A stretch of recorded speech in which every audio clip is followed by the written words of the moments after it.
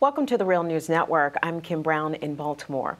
The World Meteorological Organization said on Monday at the Climate Change Summit in Marrakesh, Morocco, that 2016 will be the warmest since record-keeping began in the late 19th century, with the average temperatures over 2 degrees Fahrenheit hotter than in pre-industrial times. In fact, 16 of the 17 hottest years ever recorded have been in this century. Now, a growing number of scientists are saying that it is too late to meet the stated goal of the Paris Agreement to keep global temperatures from rising an additional 2 degrees in the future. But with the pending Trump administration threatening to pull out of the Paris Agreement, can we expect even more extreme weather and climate disasters? Data from the UN Refugee Agency said over 19 million people were displaced by weather, water, climate, and hazards such as earthquakes in 2015, more than twice as many for conflict and violence, those displaced, that is. But with us to discuss this is Dr. Pablo Canziani. He is a senior scientist at the Argentine National Research Council. He's also a professor at the Universidad Tecnología Nacional. He's one of the authors of the report titled The Truth About Climate Change. Dr. Canziani, thank you so much for being here. Thank you for calling me. So what is our current trajectory in terms of global temperature rise? And is it possible to estimate what it might be if the U.S., the world's second biggest, largest greenhouse gas emitters after China, pulls out of the Paris Agreement? Where are we headed here, Doctor? Right now, and even without the U.S. Quitting the Paris Agreement, we're heading towards the worst possible scenario.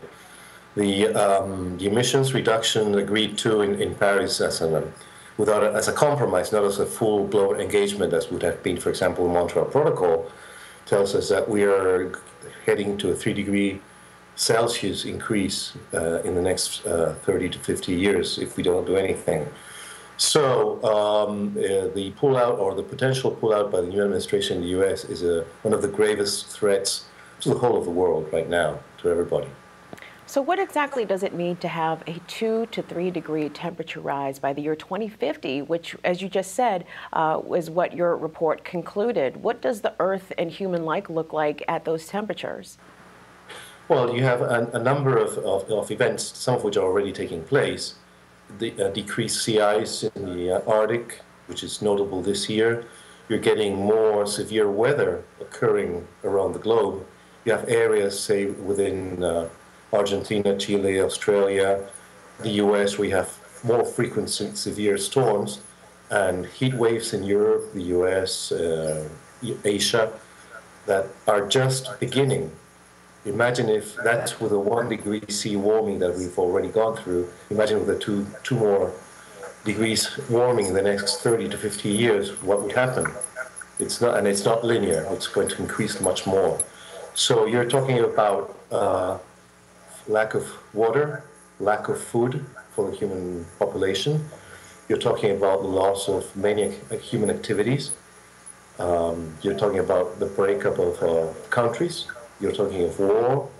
So there are many, many things that you have to do to prevent this happening. I mean, we're on the wrong path, and denying something that is certain by the scientific community worldwide is it's just trying to hide the sun with your hand. Dr. Canziani, at what temperature level does the Earth become uninhabitable for humans? We're a pretty resilient bunch. I mean, we've been through ice ages and we have been through the warm periods. I think what would probably happen is that you're going to have, in first place, mass extinction of animal and plant species, which we're dependent on. And we're probably going to have a crash of the human population, but I'm pretty certain that humanity will not disappear at this stage.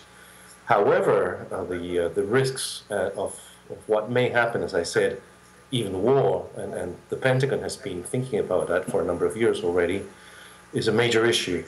And I think I wouldn't dare say that it's even a pro-life issue in the sense that we have to care about the whole of human life and the whole of life on the world, not just human life. So we're life dependent in the sense that we depend for food on nature, even if we're working on genetically modified plants and agriculture. That's still dependent on nature. It's still dependent on climate. Many of food sources around the globe, people have different diets, are nature-based, and hence we're dependent on that. And the whole life cycle is nature dependent. So if we damage nature, we're putting at risk everything, even our culture. So, Doctor, let's suppose that the U.S. does pull out of the Paris Agreement, and in 4 years, the next American president wants back in. Now, could that damage from America's not participating during the 4 years of the Trump administration, at least presumably the first and maybe only term of the Trump administration from 2016 to 2020, would rejoining the Paris Agreement in 2020 undo the damage that had already been done in America's absence from the agreement? Well, you will have, actually, it would be more costly for the U.S. society because you will have to take major cuts in the U.S. emissions in a shorter span of time. That means that the costs rise considerably. And I think the other thing that we have to take into account is that right now we're in the middle of a technological revolution. We are in the middle of an environmental revolution and hence a social revolution. And that trying to postpone decisions is the worst kind of deal for everybody. If we look at the history of humanity, of the Industrial Revolution, and of the various revolutions that have taken since the 18th century, we realize that the role of government is to prevent and protect society of changes by taking care of the changes, not by denying them, in the sense that it is certain that we will lose jobs with climate change and with technological changes. But it's also very certain that the new technologies and the new activities that will be required due to these changes can create many more jobs than those being lost. So we can change things from a lose-lose into a win-win situation if we have administrations, not just in the US, but around the globe, which take care of planning for the future and of discussing with society, with scientists, what are the best options. And the other thing that I'm not sure how the US will pull out is that there are many regulations now, for example, in the European community, that forestall imports from countries that will not respect the protocols, in the sense that they are cutting down on the transport emissions, for example, of goods of countries that will not produce according to new criteria of emission reductions. So it won't be easy for the US to pull out anyway. Can global warming even be reversed? No, the global warming we're seeing now is actually in delay of about 20 to 30 years in the response to the atmosphere with respect to the emissions. And it will go on for approximately 200 to 300 years as far as warming goes.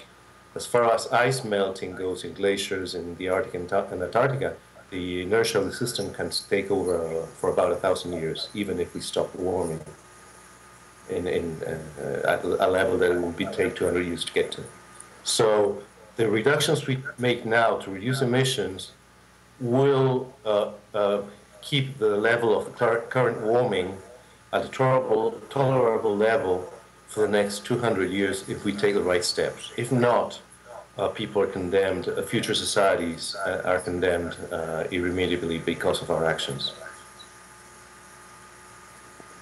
Okay. World greenhouse gas emissions stayed flat for the third year in a row, Doctor, in 2016, and that thanks to falls in China, decreases of those types of greenhouse gases in China. This is the third consecutive year with negligible change, and it's down from 3% growth rates in the 2000s. So give us an idea, like why are we seeing this continued rise in global temperatures if the emissions are flatlining? It's kind of what you just said, that these gases stay in the atmosphere for so long that they continue to warm even if they're not being added to. Is that accurate?